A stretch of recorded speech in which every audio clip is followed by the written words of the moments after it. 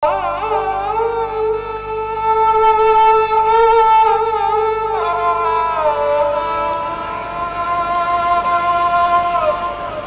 watch over Delhi's daily grind. The Jama Masjid, or Friday Mosque, is India's grandest. And it's the symbolic centre of power for India's 130 million Muslims.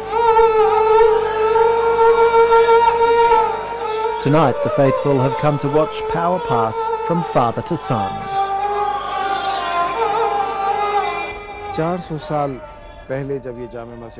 400 years ago, when Jama Masjid was built, Emperor Shah Jahan sent a message to the Shah of Bukhara to send a religious scholar. He was given a grand welcome, and Shah Jahan announced in this Jama Masjid the first son of the family would be made the royal Imam of this mosque. इसी खानदान में रहेगी मैं आज ये ऐलान करता हूँ कि जो भी And that same divine dynasty is still in command. Tonight, Syed Ahmed Bukhari is inheriting the mantle from a father too old and ill to continue. 28 years after his father passed on the baton, Syed Abdullah Bukhari is almost too sick to anoint his own eldest son. The old Imam must be carried in from hospital for a ceremony which verges on anarchy.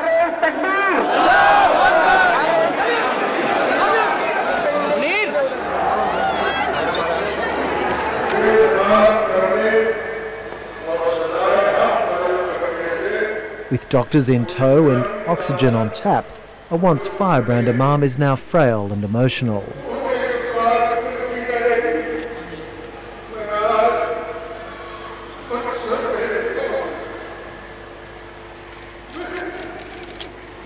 मुझे आज 13वां शाही इमाम बनाया है और एक वालिद एक बाप जब अपने बेटों को अपनी ज़िंदगी में I have been made the 13th royal Imam.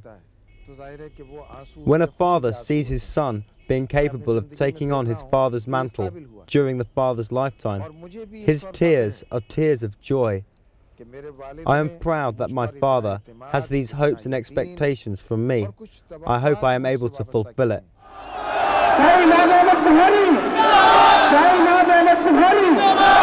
It's not just his father's hopes he carries.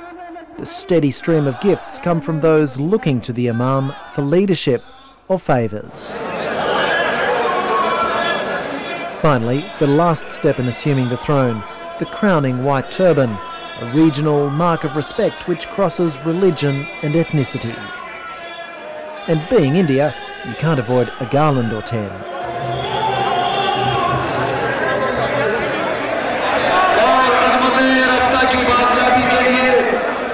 The man who set in train this 400-year family tradition, Shah Jahan, didn't just build the mighty Mughal Empire which ruled before the British.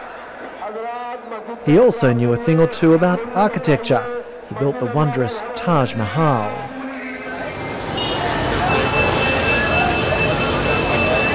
While his grand monuments are still in one piece, the world around has changed beyond recognition. ये बदकिस्मती है मुसलमानों की. It is the misfortune of Muslims. Those who have ruled this country for 900 years are today slaves.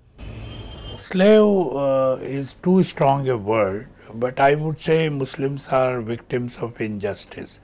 They suffer from various injustices, economic, political, social, etc. So they're among the poor of the poor? Yeah, poorest of the poor. But the new Imam is itching for change. Syed Ahmed Bukhari is determined to revive past Muslim glories and reverse recent wrongs.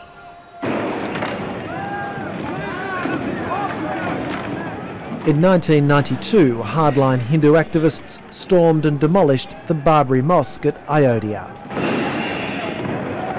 They say Mughal rulers built the mosque on top of the birthplace of Ram, one of Hinduism's most important gods. It has polarized two communities as never before. I think it has done a lot of damage, and it will take long time to repair that damage. Thousands were killed across India in the riots which followed, and 8 years on, the scars are still fresh. We are not afraid. We will fight their conspiracies against Islam and Muslims. Though he says politics is his preferred path, the rhetoric is a call to arms. We have to become a political force. We have to get rid of the crutches. We've lost the battle till now. We should become a defeating power. But the tough-talking Imam will find it hard to prove he's more than just a figurehead. He's just a greenhorn who has entered politics, who has ambitions, but I doubt whether he will make a successful political career. His father could not. I don't think he should be leading prayers in Jama Masjid, that's all. That is his function. I pray that he doesn't dabble in politics. It is not his area.